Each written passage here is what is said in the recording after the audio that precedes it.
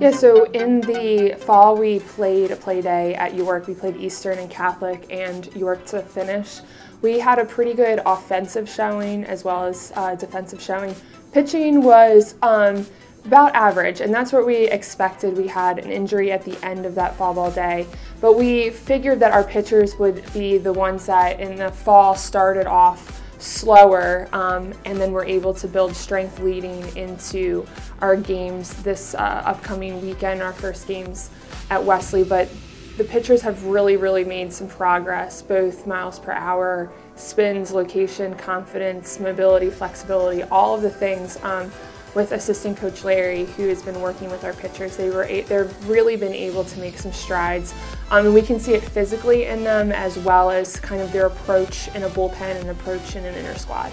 On the pitching side, on the offensive side, we have added some slappers to our lineup.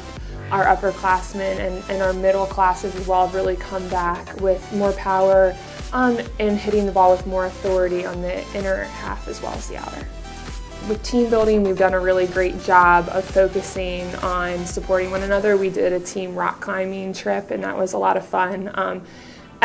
What I've been trying to tell them is don't be afraid to fail. We're in a failure sport. You're probably going to fail at some point. How do we react to that? How do we move forward as a team? I think that we're going to be a little bit more of a rowdy team. We're going to hear us cheering. It's going to be a loud game, and I think that will translate onto the field. I think our bats are going to be really loud this year. I think our pitching is going to do a great job, and I think that we're going to show a little bit more speed with balance of that power, which makes it a little bit more exciting, a little more fun for the viewer.